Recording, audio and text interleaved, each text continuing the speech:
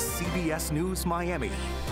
Good afternoon, and thank you for joining us. I'm Naja Sherman, and welcome to CBS News Miami's 4 p.m. Quickcast. Let's take a look at today's top stories. Off the top, charges have been dropped against a South Florida man. He was shot 6 times by police and survived. CBS News Miami's Tanya Francois explains what's next. I'm Tanya Francois at the Miami-Dade Justice Building. The case against Donald Armstrong for the March 7th police-involved shooting is now over. In court today, the prosecutors dropped the misdemeanor resisting arrest charge, and after undergoing drug treatment, the case against him for violating his probation on a previous offense is now also cleared.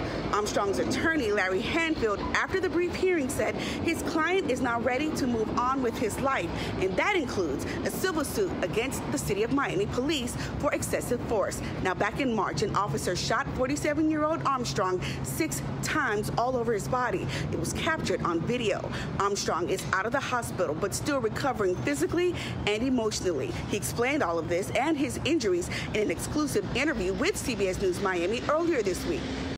I have a big hole right here, about that deep in my chest, and I'm saying to myself, wow.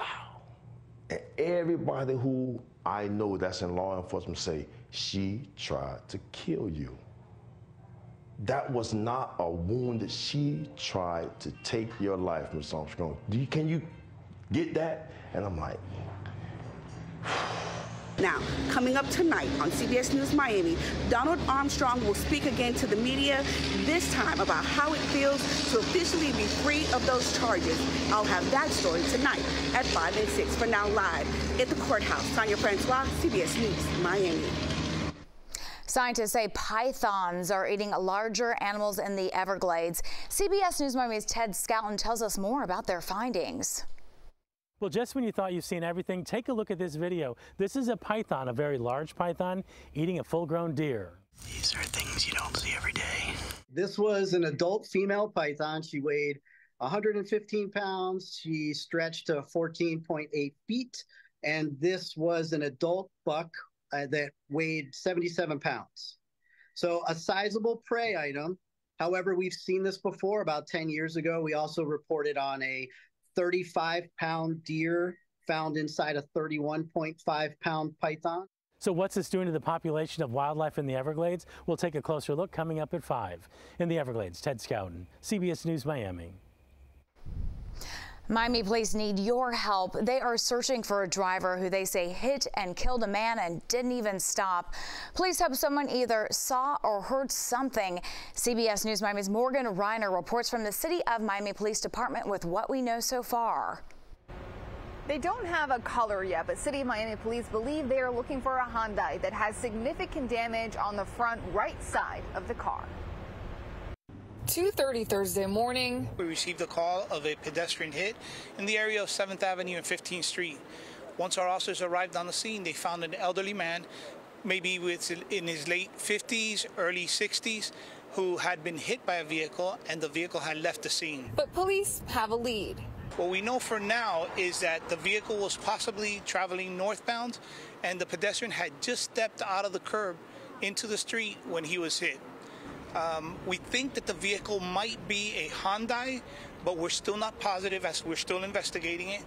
Whatever vehicle it is will have damage in the front right passenger side. The driver may not have been at fault, but now they are facing serious crimes. If you get involved in an accident, whether you don't have a driver's license, if you don't have insurance, if the car is not registered, it's better for you to stay on the scene than to leave the scene of an accident. In a case like that, you would get a ticket or something. Now, when you leave the scene of an accident resulting in a death, now you're looking at a criminal prosecution, and it could land you with some time in jail. At last check, police are still working to identify the victim, but they said if you have any information, to please give them a call. In Miami, Morgan Reiner, CBS News, Miami.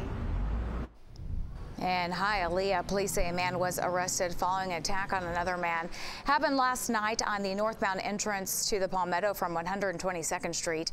Police say the suspect took off from the scene and a perimeter was set up. The suspect was caught a short time later. The victim was treated for his injuries on the scene. It is unclear what led up to the attack. Get ready, Election Day is 12 days away. Today, former President Donald Trump heads west while Vice President Kamala Harris returns to Georgia for a star-studded rally. CBS News Miami's Natalie Brand has the latest on the presidential race. Former President Donald Trump returns to the western battleground states of Arizona and Nevada today. Last night, he fired up his conservative base during back-to-back events in Georgia. We will fight, fight, fight, and win, win, win. At his rally, he did not comment on the interview former White House Chief of Staff John Kelly gave the New York Times. Kelly warned Trump is an authoritarian and confirmed previous reports Trump had spoken favorably of Hitler. In a post on Truth Social, the former president slammed Kelly as, quote, a total degenerate, a lowlife, and a bad general whose advice in the White House I no longer sought. He's just putting out a 911 call to the American people. At a CNN town hall in Pennsylvania Wednesday night, Vice President Kamala Harris sought to capitalize on Kelly's comments. Do you think Donald Trump is a fascist? Yes, I do. As she tried to make her case to undecided voters, Harris at times struggled to provide policy specifics and was also pressed on whether she supports a border wall she once called stupid. Agreed to a bill that would earmark $650 million to continue building that wall. I pledge that I am going to bring forward that bipartisan bill to further strengthen and secure our border. Thursday, Harris did pick up the endorsement of another former Republican congressman, Michigan's Fred Upton. I invite every single person across the country, Republican or Democrat, to stand up against the hate and chaos of Donald Trump. The Harris campaign tells CBS News it believes around 10% of battleground state voters are still persuadable. Natalie Brand, CBS News, Washington. Tonight, Harris campaigns in Georgia with former President Barack Obama. The star-studded event also features Bruce Springsteen, Samuel L. Jackson, Tyler Perry, and Spike Lee. Tomorrow morning, U.S. Senate candidate Debbie Marcusol Powell joins us live to discuss her plans if elected over Rick Scott. That is tomorrow morning at 7, streaming on CBS News Miami and on CW Miami 33.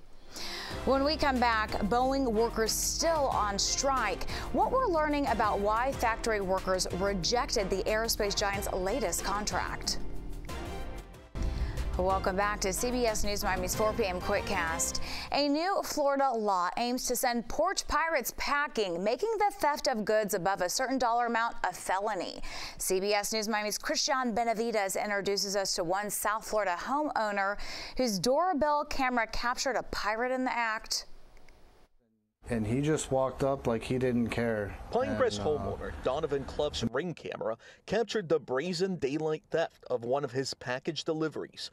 Clough posted the video online and found out his neighbors had been targeted too. In the last 2 months, every house on the street has been a victim of either a car break-in or a porch theft. A new Florida law in effect this month makes theft of stolen goods worth $40 or more a felony in an attempt to crack down on porch piracy. Data from security.org show package thieves lifted more than $8 billion worth of merchandise in 2023.